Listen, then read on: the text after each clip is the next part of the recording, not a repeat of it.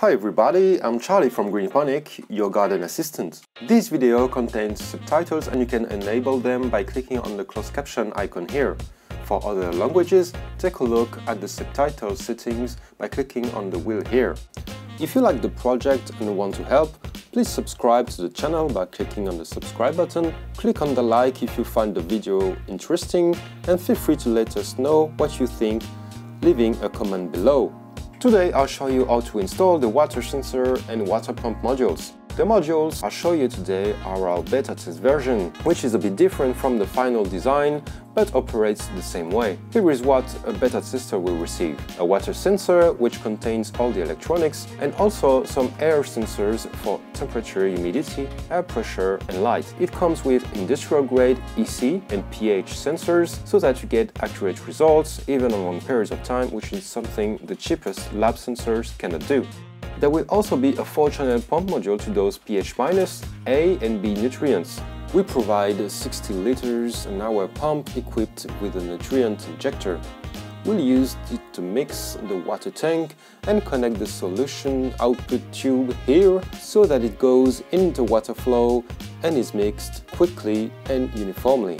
An input and output tube to inject the solutions, a tube and cable holder/guide, a 12-volt power supply for the pump module, and a wireless smart plug to pause irrigation when dosages are made, and some accessories. The first thing to do is to install the module. Screw the two wall mounts on a wall or a rigid board you have around. Now insert both modules in the order you want. The wall mounts are the same for the two devices. On the water sensor, plug the pH sensor, the EC sensor, and the water temperature sensor. Those sensors are supplied with 5 meters cables, so don't hesitate to tie the extra length. Now take the Ethernet cable to plug both modules.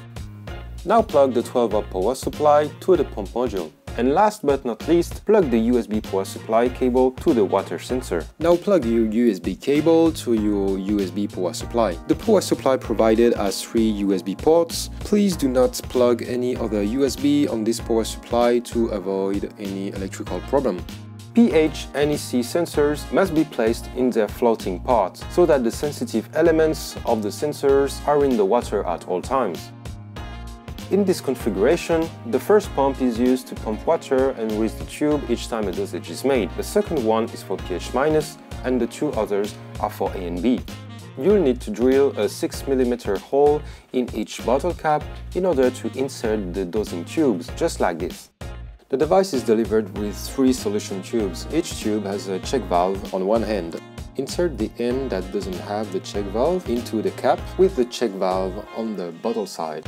Now take the 3 solution inlet tubes and connect those to pump 2, 3 and 4. This configuration is fixed for the beta but will be customizable through the app in the final version. Connect the input tube and output tube to the mix pump. The small one goes in the small hole and the big one goes into the big hole. Place the mix pump in your water tank. The pump can be left free to move as long as it's submerged, so that it spreads the solution efficiently and so that the pump doesn't get damaged. Place the EC and pH sensor floater in your water tank.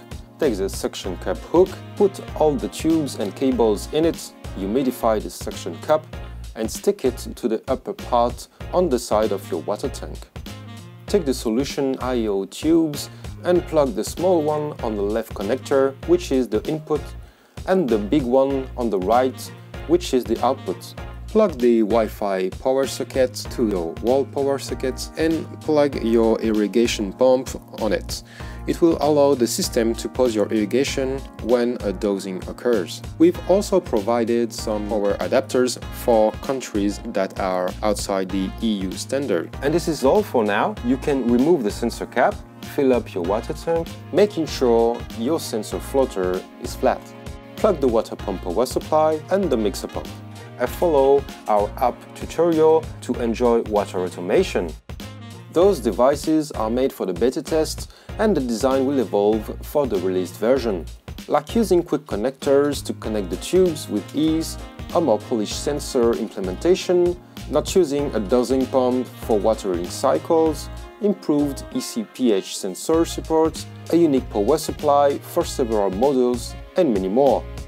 Thank you for watching this video. If you want to support us, you can subscribe to our YouTube channel. If you got any question, you can write them in the comment section. You can also visit our website and social networks to get the latest news. And you can subscribe to the newsletter so that you can be part of the product test program. See you next time. Bye!